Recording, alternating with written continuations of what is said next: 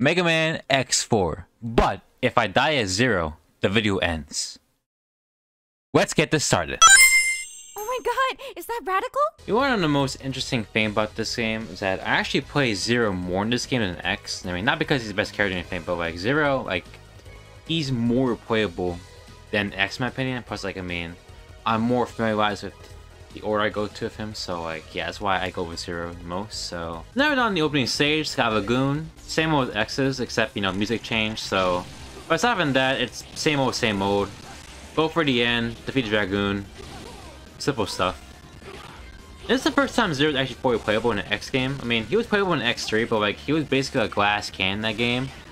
Like, you couldn't get heart tanks or sub tanks with him, you couldn't defeat Maverick with him.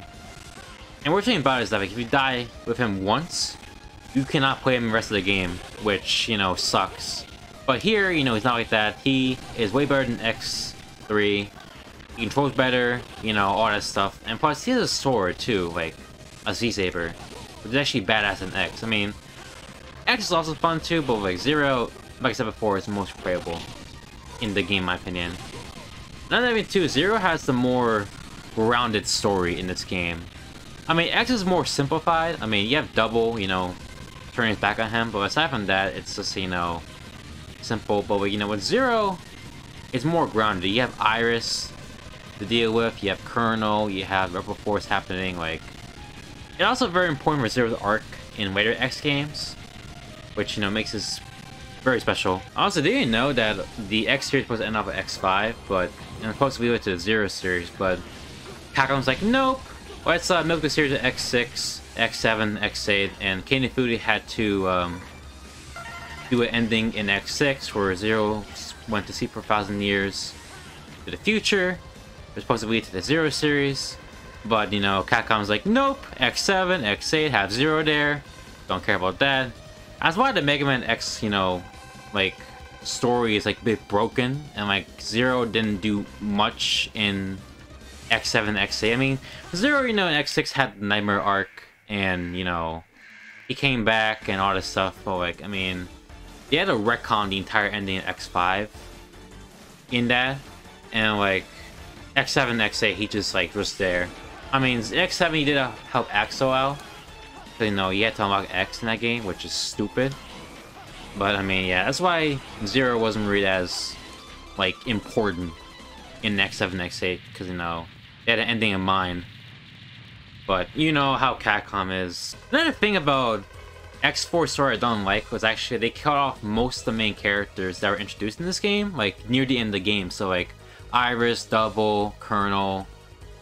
Like I mean, Colonel made sense for the storyline, but like Iris, I feel like she should have stayed a bit longer coming, especially since like Zero was, so, you know, able to repair himself in X6. And that Iris is a robot, like, she can get repaired easily, but, I mean, what can you say? Okay, we're on the side of Peacock. This is the first take with Zero. I mean, last video didn't go in order with X. I mean, it was a video, but here, it's Zero. I'm more skilled with Zero, so we'll see how far I go to. But here you got to, like, be, like, how fast you can with this stage, because, like, it's very timed. And, like, if you do get faster here, you do get like a sub tank, or if you go with X, you get an armor part, which is nice. But Zero, all you can get is sub, you know, tank, and that's pretty much it. Very easy stuff. Like here, you got, well, forgot to get the sub tank here for Zero, but there you go.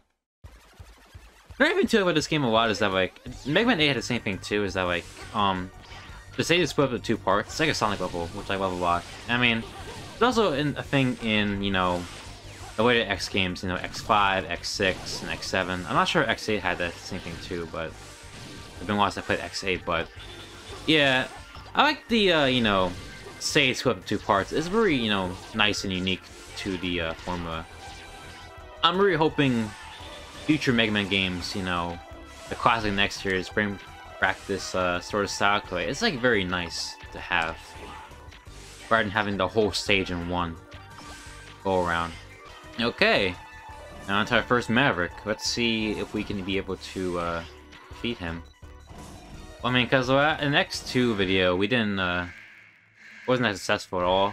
We, you know, we got defeated by the Maverick. But we'll see how it goes here. Okay, not successful at all.